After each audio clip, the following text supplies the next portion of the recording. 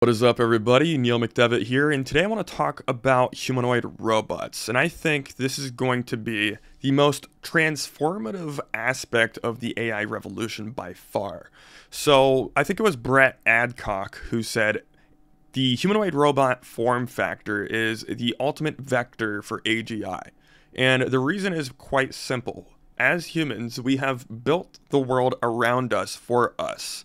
So if you want to capture the largest total adjustable market, you want to have a human form factor with AI, right? You want to be able to have something that fits in the existing world, not a different form factor where you have to redesign the infrastructure for it. So I think this is going to be happening, and it's going to be the biggest market out of any consumer product, any business product, any product ever on Earth, period.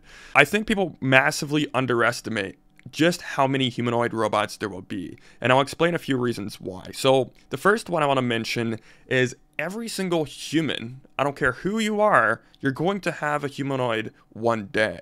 If you are alive at the time where the humanoids are cheap enough for you to have one, you will own a humanoid robot, and the only reason is because other people will.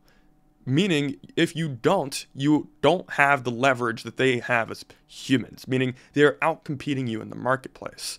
So the leverage that the humanoid gives you is actually insane. If you kind of look at Star Wars, for example, any single human has a droid. They have their own little robot. Maybe it's not an entire humanoid like C-3PO, but you have a droid, and it can do any service for you. It's a little assistant. If you ask it any questions, it can give you any answer. It's kind of like your phone, but it does so much more. It can build things for you. It can make you breakfast. It can take out the trash. It can go grocery shopping. It can do anything you really want it to. The leverage that that gives you makes it stupid to not buy one at an individual level. I think you'll have kids with types of humanoids. Maybe they don't have the full adult size humanoids, but they're going to have a type of humanoid in the future. Now, some people are going to hear that and they're going to think that's crazy. I think it's actually obvious. Now, the other big thing that people forget is the GDP grows at the pace of human population. So let's ask ourselves, what is GDP? What is civilization?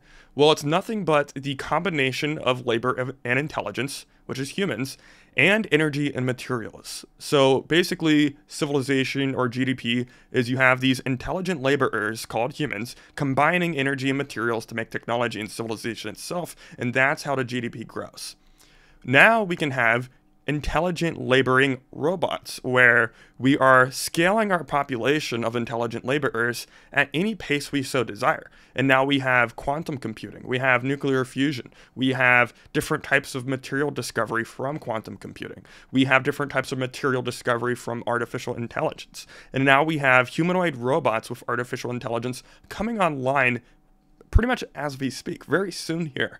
So that's the kind of the crazy thing that's happening right now that not many people are really paying attention to, is there now is no limit to the GDP. Because previously it was directly attached to human population. Now we can manufacture that population, meaning the GDP becomes infinite. There is an infinite GDP because we're now taking materials from the universe and building it from scratch. Whenever you can do that, that's why they call it the singularity, is because it keeps going up and it doesn't stop. Now, there are a few predictions I have seen.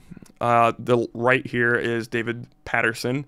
He's a little bit more bullish than me, I'll tell you right now. He predicts 1 billion humanoid robots by 2029 for less than $1,000 a piece. A little bit more bullish than I am, I will say. If you look at the title of the YouTube video, it's probably pretty obvious. Now, David Shapiro is saying 1 billion is more likely probably by 2046 to 2060. I think that's more likely, but that's a pretty far out prediction. It's hard to really understand what's going to happen in 2060.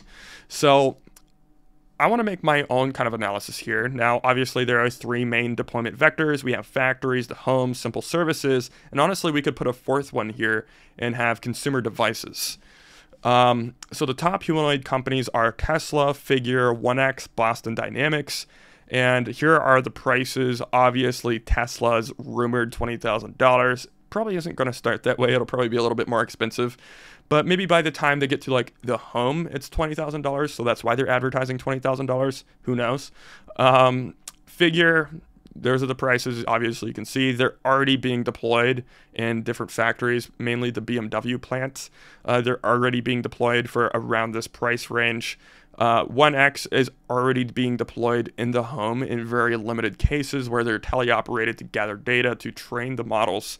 And then Boston Dynamics is starting in warehouses. They haven't really discussed the plan too much. I think they're working with NVIDIA, so they'll probably be pretty big.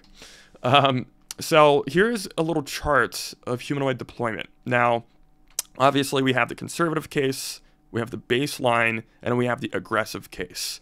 I'm personally in between. For my own biases, I'm in between baseline and aggressive. So what I did is I talked with O3 for about a few hours, and I was kind of talking about everything I know about humanoids, everything I know about artificial intelligence, and then I said, okay, I want to try to come up with an analysis here, and we got a few different data points from previous automation deployments, previous consumer device deployments, and the rate of adoption of these different types of things. And we have all of these different priors that we're using in our extrapolation here. And then we have the simple initial conditions of what is happening in the world today that we're using to extrapolate these three curves from. So obviously the O3 model says about 3.1 million humanoid robots by 2030. Probably likely. I think it's going to be a little bit more, but I'm pretty biased. I'm pretty optimistic about the future. And the reason why I think it will be a little bit more is because between 2025 and 2030, I mean, right now, AI is just getting to the point where it's becoming extremely powerful.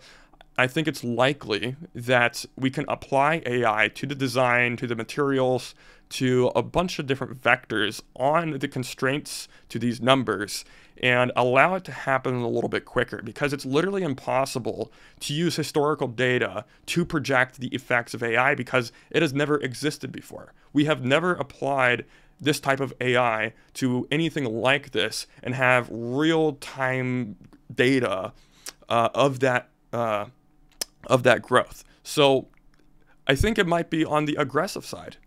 I don't know. I could be wrong. It seems likely, though, because the AI, I think it's going to be powerful enough to really speed up this thing. That being said, I'm going to move forward here. Here's just a little table to kind of structure the data for you a little bit better. We have the year and the companies across the top. Obviously, we have the count of deployment going down with the year per each company. And you can kind of look at that, take a screenshot if you want or whatever. Just thought I would include it for you guys. Now, here's the interesting one to me, is the price drop. It's hard to understand where this is actually going to be at this time because there is a lot of different technologies coming online, like potentially quantum computing, potentially nuclear fusion, like Vinod Khosla, who's a very smart person. Vinod Khosla is one of the geniuses in Silicon Valley. He thinks for sure nuclear fusion will be powering the AI revolution by 2030, which I guess it's possible. I don't know. It seems unlikely in some cases, but it's not outside of the realms of possibility, right? So it could be possible. Obviously, we have other computing revolutions happening. There's a lot of different things happening. So it's really hard to account for all of this stuff into the actual price data. But one thing we did do is similar to what I was saying with the previous graph. We took historical data for similar automations across similar vectors. One of them was the AI robot dog. If you look at the AI robot dog 5 years ago, it's $15,000, and now you can buy one for like $1,000. Pretty steep price drop, if you ask me. But the one thing that holds the humanoids up a little bit compared to the robot dog is how productive they're likely to be. So I think the price will drop, but it seems like there will be a baseline somewhere for a little bit. And I think it's going to be roughly around the $10,000 mark. And that's including a lot of different data. It's hard to really include exactly how the demand will be. I think the demand is going to be extremely high, obviously. So it's hard to include exactly the supply and demand curves because we don't know what they're going to be in 2030. But it seems like $10,000 roughly isn't terrible guess. It's not a terrible guess. It could be more towards the conservative side. It could easily also be on towards the aggressive side. But I think around $10,000 isn't a completely idiotic guess. Let's put it that way. There is a world where, this is what the aggressive side is. There is a world where it goes down to like $6,000 by 2030. It's not outside of the realm of possibility. O3 actually put a 25% likelihood right for that, which is kind of crazy to me. So maybe that does happen.